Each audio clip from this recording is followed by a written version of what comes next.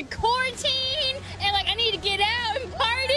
Woo! What's better than beach and a few drinks and Jeeps? Man, getting better than that. Wash them hands for 20 seconds and keep them clean with the Germ-X. Totally. It is not hard to see why that news report is making headlines around the globe. The Go Topless Jeep party in Texas is known to get a little out of hand. And after a COVID-19 lockdown, it is no surprise that is exactly what happened.